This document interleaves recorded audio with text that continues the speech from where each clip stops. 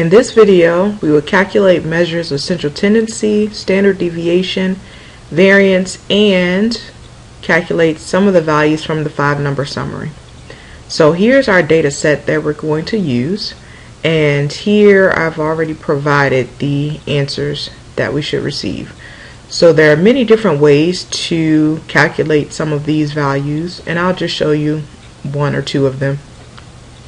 So the first thing we need to do is actually enter our data. So we want to use our stat button. So under stat you have three different menus. You have an edit menu, your calculate menu, and your test menu. And the first place we want to go is under edit. So we have L1, which stands for list 1. So our particular data set, we want to enter all of these values into our first list. So this is the first element that we're going to type in. And you just press enter in order to enter in the next element.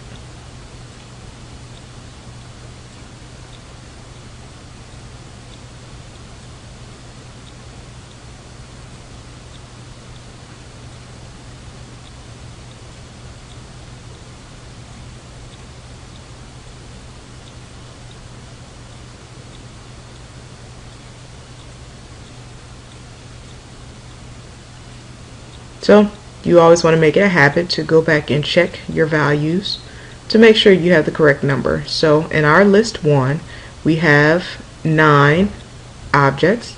So we have 1, 2, 3, 4, 5, 6, 7, 8, 9. So our data set is in list 1. So the easiest way to find a majority of this information, we want to go back under stat again. Now we want to go under the calculate menu, so we just use our right arrow key in order to go to the next column. And what we want is one var stat, so one variable stats. We have one variable, we have just one list of data. So we press enter. And the calculator automatically assumes that your data is in L1, so you don't have to physically type that in. If your data was in another list, right above your numbers at the bottom is how you can indicate what list you used. And since it's in blue, you have to use the second button in order to access that. But our data is already in L1, so we're fine. We can just press enter. So here we have X bar. This is the mean of our data set. So it's the same thing we have here. X bar 7.5 repeated. That's what the horizontal bar over the 5 means. And this is just our standard notation for our mean. Here we have the sum of x. So if we added all of these data values up together, it equals 68.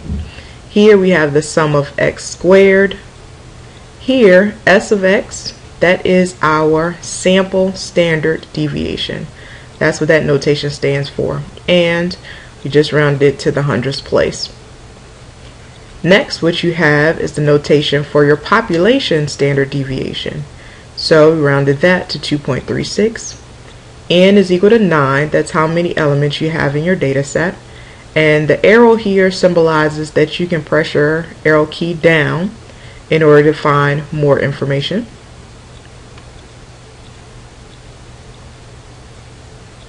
So from our 5-number summary, here's Q1 5.5. There's our median that we have. Our median is 7. We have Q3 is 9.5. Our minimum of our data set is 4. Our maximum of our data set is 12. So that's our 5-number summary. And that's all that's provided here. So we have our mean that we found, our median, our sample standard deviation, our population standard deviation, our minimum, and our maximum. So now in order to find the mode, the sample variance, and the population variance, we have to do a little manipulation. So let's go with the easiest one first, the variance. What we want to go is under the list menu. So list is right above stat. Since it's in blue, we press second and the stat button. Here we have the names of our list. You have OPS, which are operations, and then you have math. So under math, this is another way you can find each of these individual values. So if you just wanted the minimum and nothing else, you can just come here, or your maximum, or your mean, or your median. Here, if you look at option number 7, you have standard deviation. Once again, you see the arrow letting you know you can scroll down.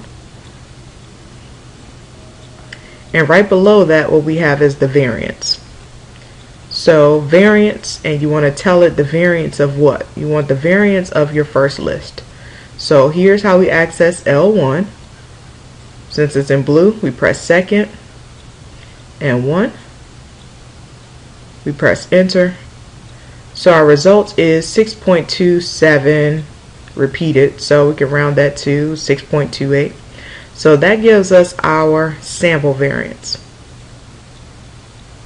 So in order to find our population variance, one thing we could do is just take the population standard deviation that we have, the 2.36, and we can just square that value. So we have our 5.5696.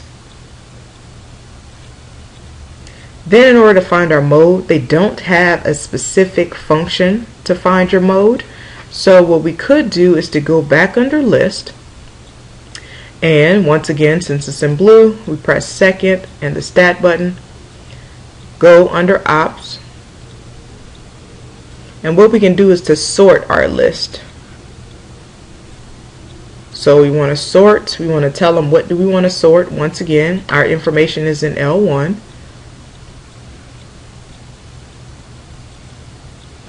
Now when we want to go back and look at our actual list, that's under just the stat menu.